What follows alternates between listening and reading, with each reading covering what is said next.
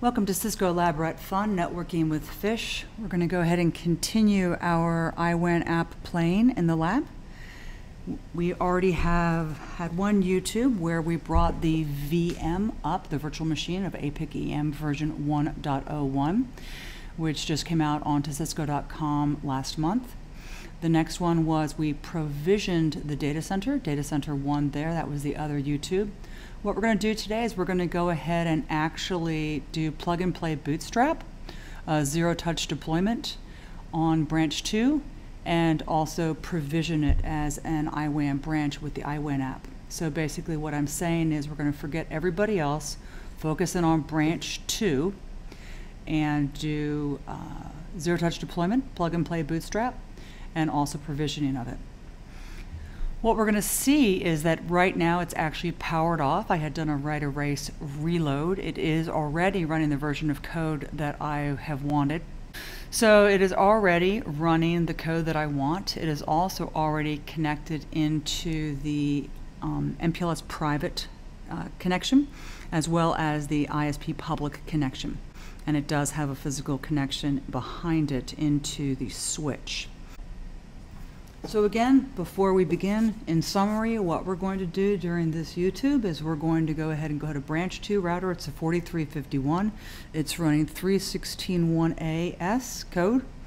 It's going to start with no configs and it's going to be powered off. We're going to go to the IWAN app and go to the branch section, get the plug and play Bootstrap config, put the plug and play zero touch deployment Bootstrap config on a USB stick, insert the USB stick into the branch 2 router, power up the branch 2 router. The branch 2 router will get a DHCP address from an ISP. The branch 2 router will go to its plug and play agent, the APIC-EM IWAN app. The IWAN app will recognize this as a newly provisioned device. In IWAN app, we'll select the device and provision it, and you are done. And branch 2 is set and ready to start giving out DHCP IP addresses to the LAN interfaces, and it is ready to go ahead and send traffic over both the private and the public, and according to the software-defined WAN policy, the one policy to rule them all, of what you want to do with your applications in your environment.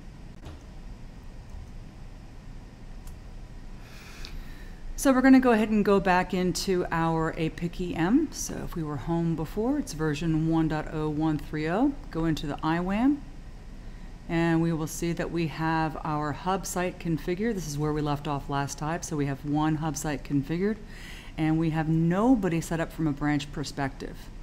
So if we go ahead and we go to a branch perspective here, we have 0 newly discovered sites. We have one site that's provisioned. Well, what is that site that's provisioned? Well, let's click on this. Ah, right, that's the hub site. So we're going to go ahead and ignore that. Look at this, we have no sites, newly discovered sites.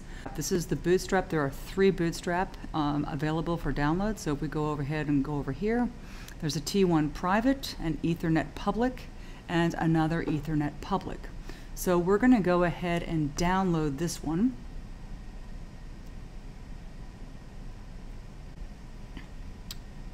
What we will see then is this type of file can harm your computer. Do you want to keep it anyway? I'm going to go ahead and say keep. So there's our Cisco router config. Now let's just go ahead and go over to downloads.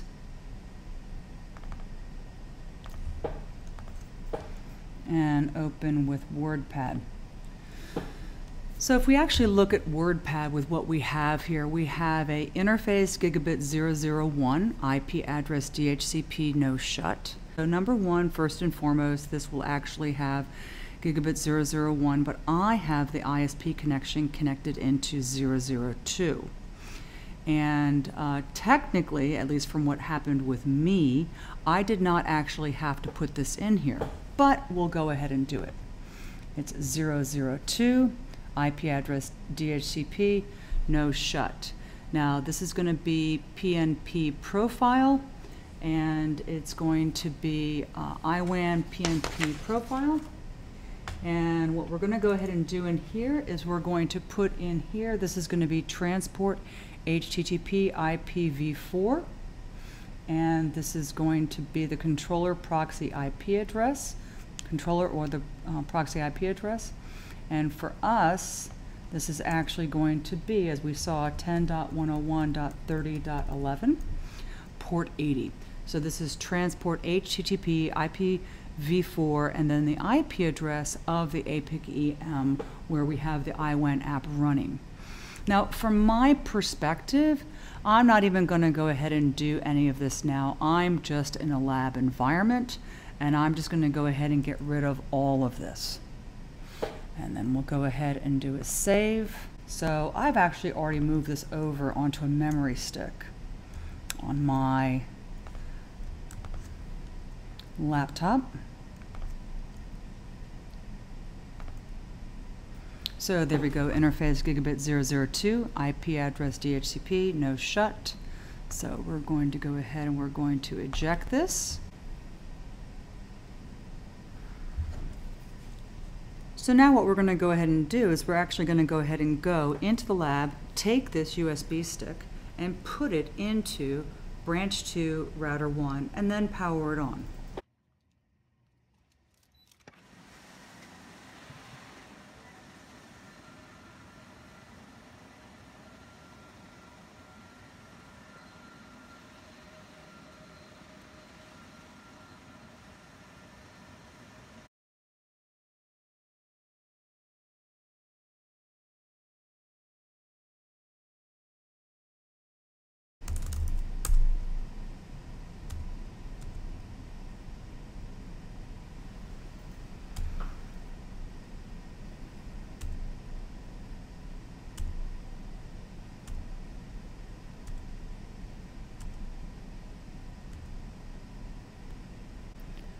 Let's go ahead and go over to the IWAN app.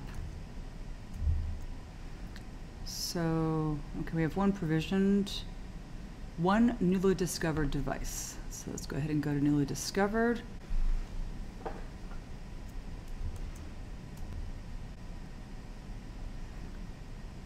Shover, include FLM. Yep, there we go. Right there. And then also the IP address 165.2.11. So perfect. Let's go ahead and go back to the IWAN app. And we want to set up the branch sites. So let's go ahead and call this, let's call this branch 2 and do a save here. And now let's go ahead and select it. And let's go ahead and let's see if there's anything else we have to do, and just say provision site. So let's collapse this. So let's see what it's saying here. It's actually saying, so select the topology. What are we going to be? We're actually going to be one router with 2 WAN clouds. So that's good. So one router with 2 WAN clouds. And we're going to edit the name of the site. So we already said branch 2, site location. We'll say that it's the Cayman Islands. How's that? So Cayman Islands. And preferred POP is the hub. We only have one hub right now. Please select the site location value to autocomplete. Let's see. So I want to go ahead and anything that has a little ticky mark here, we're going to go ahead and say select the WAN type to configure the WAN cloud. So what is this? Select WAN right here. So let's go ahead and say this is going to be the iNet. So we have iNet here. Let's go ahead and configure it. Now we know that our public WAN interface, since we were just playing with it, is actually 002 iNet. Our upload speed, let's say that our upload speed is, I don't know, what do you want to give it? Let's give it 10 meg. And what is our download speed? Okay, our download speed is, let's say we actually get 50 meg. So our upload is 10 and our download is 50. So we're going to go ahead and say save. And so again, recall that once it gets a little checky mark there, you're good. So this is going to be the private one. So we know that we have 0001. So let's go ahead and actually go over here and see what we actually have here. So this is that branch 2, router 1 is supposed to be 12.2.1.2. And this one's supposed to be over here. Oh, look at that. I messed up, didn't I? Okay, let's go cheat. So this says 12.2.1.2, and this says 12.2.2.2. So let's go cheat and look at my MPLS, because I'm feeling lazy. So let's do a show hosts, and let's go into my pseudo supposed MPLS world, which is IWAN2-MPLS, and do a show, whoopsie daisy, show CDP neighbor, because it's actually already up right there. So it's 1.2, so show run interface gigabit 112, I'm sorry, 112, and it's 12.2.2.2, so that's supposed to actually be, so 12.2.2.2.2, so that means that this is slightly wrong. This should be 12.2.2.2, and this should be 12.2.2 and then 1 over here.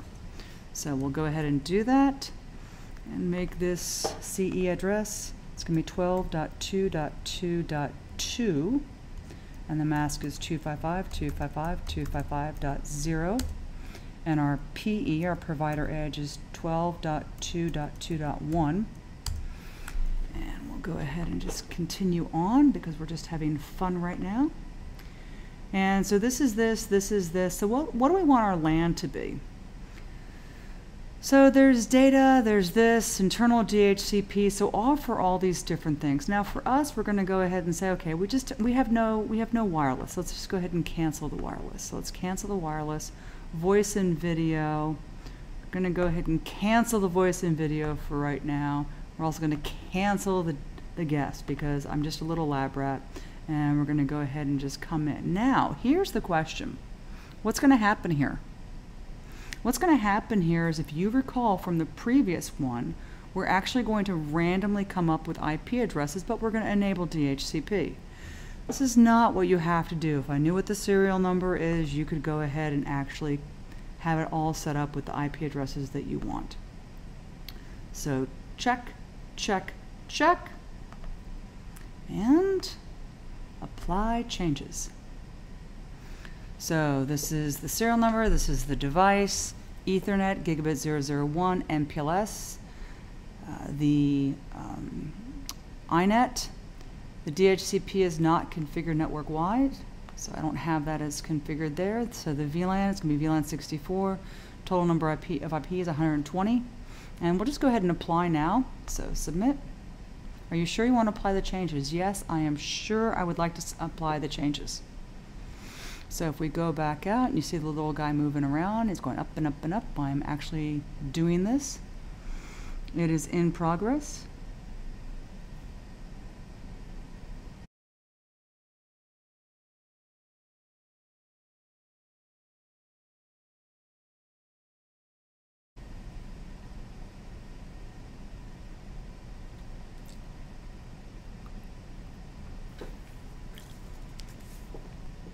Okay, so it's provisioned.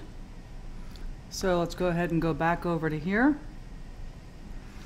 So we have 2 provisions. Let's go to 2 provisioned. So we have 2 provisioned, none in progress, no failed, 2 provisioned. And so we have the branch 2, it's completely successful. So let's go ahead and actually go and look what that looks like. So let's go to IWAN 2. Let's go to IWAN 2-branch 2-R1. And oh, I forgot to give it a name. Host name IWAN 2-branch 2-R1. Okay, so if we do a show run section domain, we'll actually see that the IWAN app has gone ahead and done everything for us. It's configured the loopbacks we've needed. It's configured the intelligent path control. It also has actually already configured the DMVPN. So let's go ahead and do a show DMVPN. So we have 2 tunnels. Why do we have 2 tunnels? Because we've already looked over here. We have this tunnel, which is the MPLS DMVPN tunnel. And then we also have the internet tunnel. Now the MPLS tunnel actually terminates up here on this ASR 1002X, which is 12.101.101.2. That's this IP address up here. And then the internet DMVPN tunnel, which apparently got tunnel 11 as the nomenclature, will terminate up here on this ASR 1002X at 164.1.2. So let's go ahead and go back. Yep. So this is actually the MPLS, and it terminates on 12.101.101.2. And this is the one that terminates on the ISP one. Now, where do these 1099s come from? If you recall correctly, this is what I called the generic pool when I actually brought this up. So the loopback interfaces and the DMVPN, things that I just need to go ahead and get my network up and running, are going to go ahead and pull from that. So this is the IP address for the whole just generic stuff that I don't really care about. Now let's just go ahead and also do is show IP-EIGRP neighbor. All of this was done through the IWAN app within the APIC-EM. The tunnels, the EIGRP, the intelligent path control. So let's look at that intelligent path control again. So show run section domain. So this is it right here. And let me show you something else, which is pretty cool. Let's do a show domain 1. That's what this one right here is. And then master. And then we're going to go ahead and do master status. So if we do a master status, we will notice that we are already up and running with our, we're up, we're operational, okay? Everything has been met. We have 2 tunnel interfaces. We are our own border. Tunnel 10 is our MPLS one, it is up, and tunnel 11 is our INET one, and it is up. Okay, so let's recap what we did. We took branch 2 to 4351. It was powered off. I had done a right erase reload of the configs. We went ahead and we went to the APIC-EM IWAN app to get the plug-and-play Bootstrap configs, put the plug-and-play Bootstrap zero-touch deployment configs on a USB stick. We walked into the CPOC lab together, put the USB stick into my branch 2 router, powered up the branch 2 router. The branch 2 router got its DHCP address from the ISP. It then went ahead and went to its PnP agent, which is the APIC-EM IWAN app. The IWAN app recognized branch 2 as a newly discovered device. We clicked it, we selected the device, and we selected we wanted to provision it as a single router branch with an MPLS link and an internet link, and then that's it, provision done. DMVPN came up, everything came up that we needed to go ahead and have branch 2 router 1 start sending traffic and talking to its domain master controller, and follow the instructions for the intelligent path control, make intelligent decisions at the WAN edge with the one policy to rule them all. And that's it. Hope you had another great day with Cisco Lab Rat Fun, networking with Fish. And I'm out.